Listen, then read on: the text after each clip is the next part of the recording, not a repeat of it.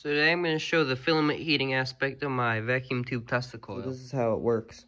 Come in here with your relay controller right here. After 7 seconds, that's what I have it set to right now, or I have a potentiometer, you could change it.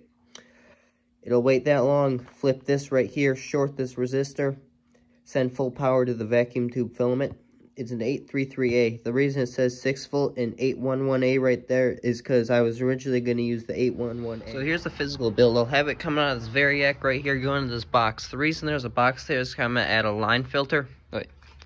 Sort of like this one, except instead of rated for 277 volts at 2 amps, I want one that's rated for 120 at 20 amps.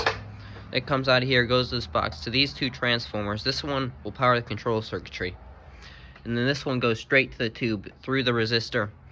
After 7 seconds, however long you program the potentiometer,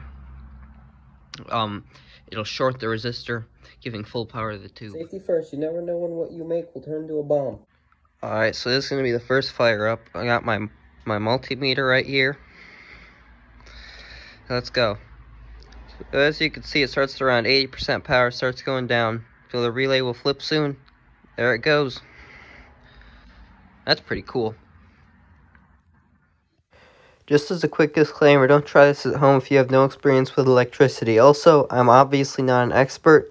If you see anything wrong that I did here, please let me know in the comments. Have a good one.